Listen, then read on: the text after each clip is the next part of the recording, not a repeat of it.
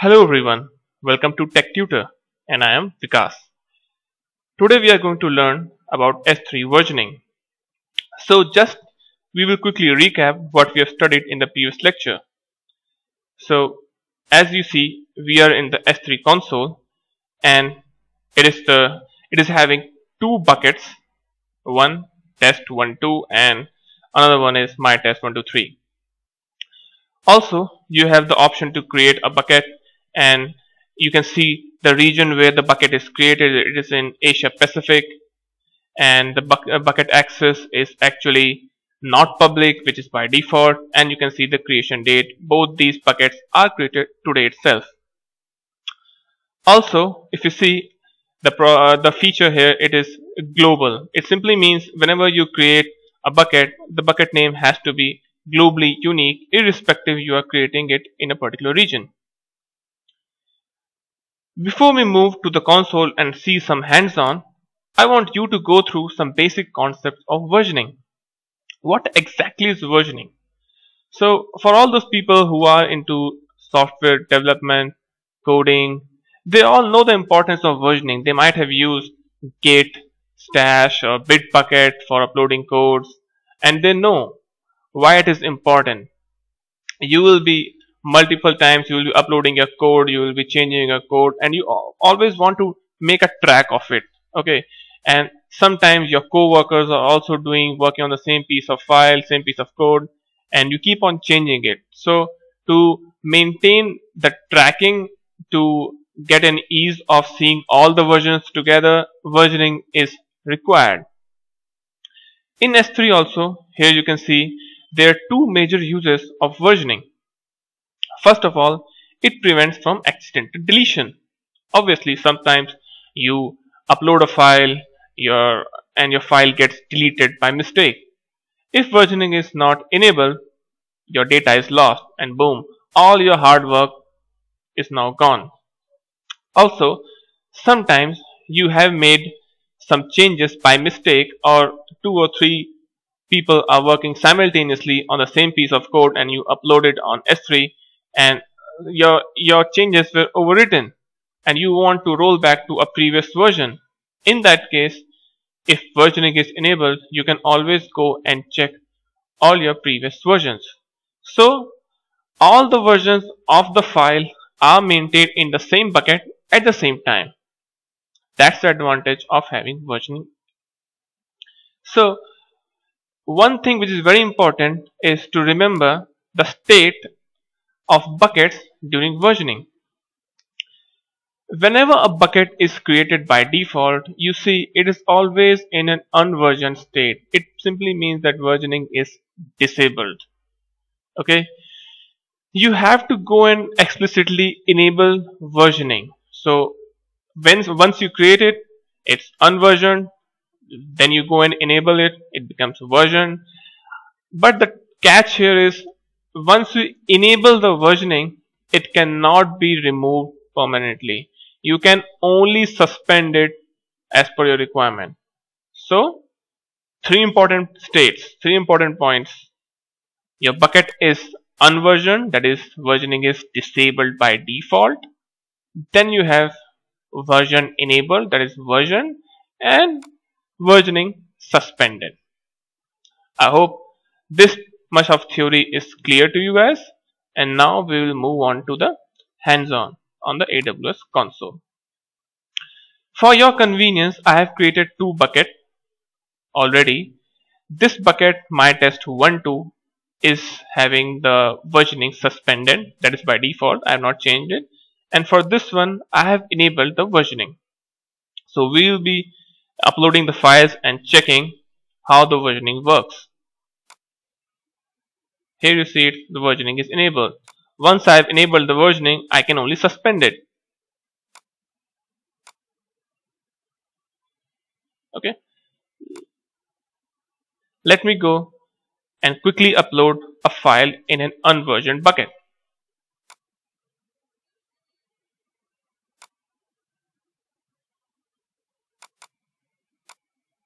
I will write a simple text,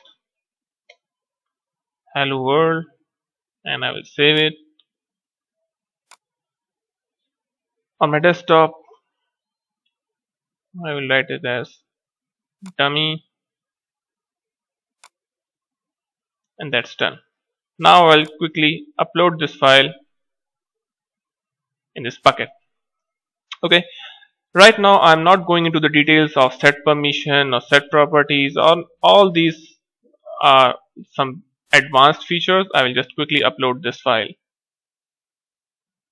Okay, the file is here, and once I select this file, I will get some overview, some details about this file. Let me just see the overview from here. So if you see the owner is the person who has uploaded this file. This is the canonical user ID which I am having, which is given to tutor at test Vikas. You can check this in the Aws Console. When was the file last time modified? Once it was uploaded to the bucket. There's the information here. Tagging is given. Storage class is standard by default. Whenever you upload a file, it goes into standard. There are other standard storage classes like Glacier, infrequent access, or intelligent tiering that we are not going into the detail right now because that is beyond the scope. And server-side encryption is not enabled, so it is none here. And the file name is dummy, and this is the URL for public access or for the access of the user who is given in the Aws Console. Right now I'll open the file, and you see hello world. It's a simple one, right? Just go back here and see. You will not see in the console anything about versioning because the versioning is not being enabled as of now. You see, it's disabled by default. So what happens if I accidentally delete this file? Let me just select and delete this file.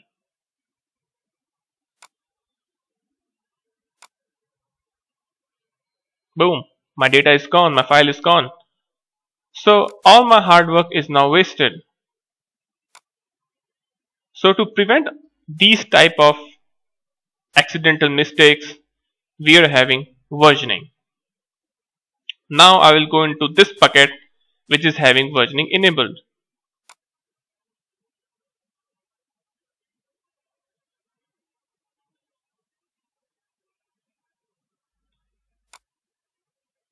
I will again drag this file here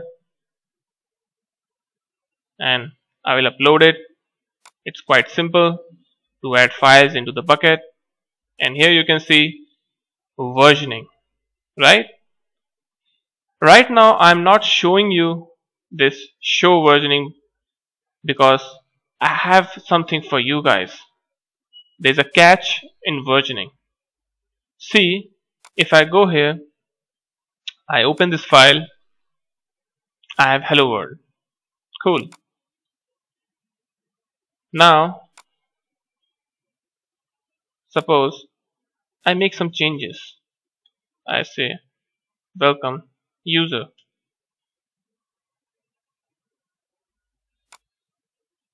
Now I will drag this file. Oh, okay. And upload it here. Now if you see, this file was recently modified. Okay. So if you see the versioning, it must be showing all the versions. That is two different versions. One was the original file. I will close this one as of now. And the another one was the latest file. So if you see, you will see that you have two different versions, and this is the latest version. Cool. Now if I open this file and I go here and I open this, it will say hello world and welcome user. Let me just quickly go back, and if you hide this, you will see always the latest version of the file. Now what if I accidentally go and delete this? I will have to select the file first. I will go here and delete this. Boom, my file is gone. What should I do now? That's why a few minutes ago I asked you not to show this. Now I will show you this. Actually, whenever versioning is enabled and you delete a file, it's not actually deleted.